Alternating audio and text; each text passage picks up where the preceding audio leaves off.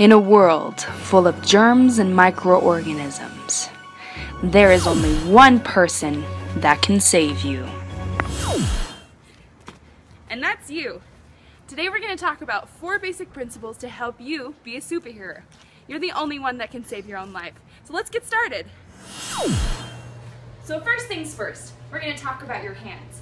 Hands are super important. They help us to do everything that we need to do, so we should take care of them.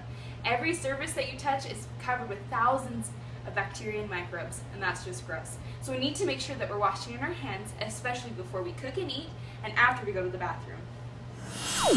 So let's wash our hands. Turn on the sink to hot or warm water, whichever is preferable. Add some soap and work your hands into a nice lather, making sure to get in between the fingers and scrubbing the fingernails. It's very important that we do that because that's where the germs like to hide. It's recommended that you scrub your hands for 20 seconds, which is the equivalent of singing happy birthday to yourself twice or the alphabet song. Rinse your hands thoroughly and use a dry paper towel or a drying towel to dry your hands. Then take that towel, turn off the sink, throw it away, and you're good to go. So it's important we take care of our hands, washing them and lotioning them and making sure that our nails are clean.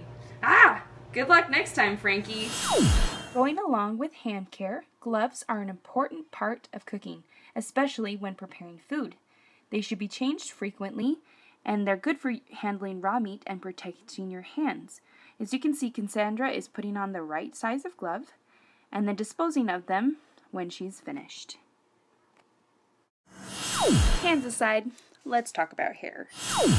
When preparing food, it's important that your hair is pulled neatly back into a bun or ponytail, or using a hat or hairnet.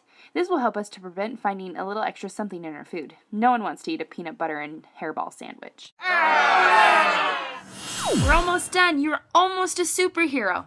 So now we're going to talk about one last thing that's really important, and that is uniforms.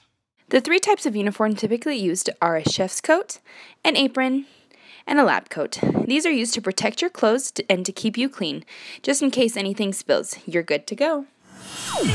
Now you are a safety superhero. Just remember the things we talked about today and you'll have no problems. Good luck, superheroes.